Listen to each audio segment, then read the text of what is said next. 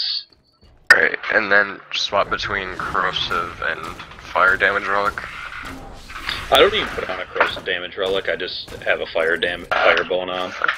It doesn't take that much damage to take down their shields. And the reason I use a slow hand is it's got a big enough AoE to hit them all, and it's corrosive. The healing is a nice bonus. But if you use a top knee on them, you might use too many of your rockets.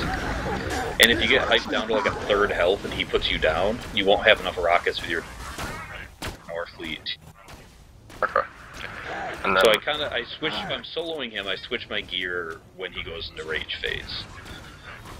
alright. And so you'd recommend using a cat class mod? I use a Siren class mod to get my B up faster. That 10 out of 5 ward is huge.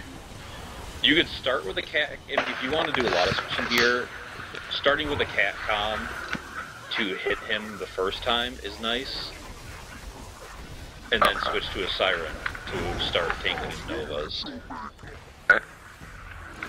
He doesn't have that much health, so the damage is much of an issue, especially if you're wearing a B. Between those two, it's more being able to get your B up faster. And you just use Converge to get your, Yeah, but the make minions? sure you get the minions separated from him. Obviously, yeah.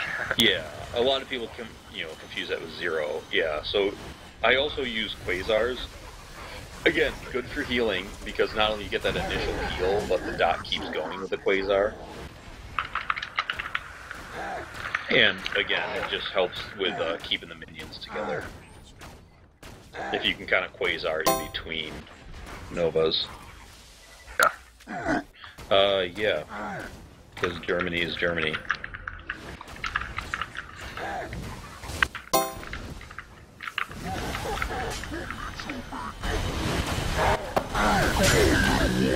Oh, you're gonna get the minion shields down really fast.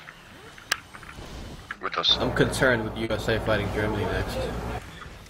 Well, so everyone's going to lose to Germany. What we need to do is minimize our goals against Germany. And our defense played pretty well yesterday.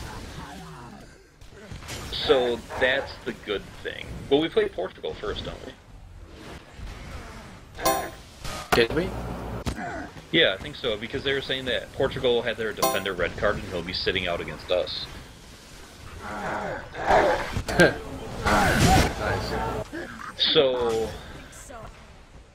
if you get a red card, you miss the next game? well, if we can tie... Yeah. If we can tie Portugal, we'll be sitting at 4 points, which is good. Because Ghana is going to lose to Germany, so they're out. Lost to us, lost to Germany, Ghana's out.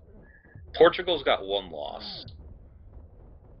So, if we can tie Portugal, and then don't give up less goals than Portugal did against Germany, we can advance, because we'll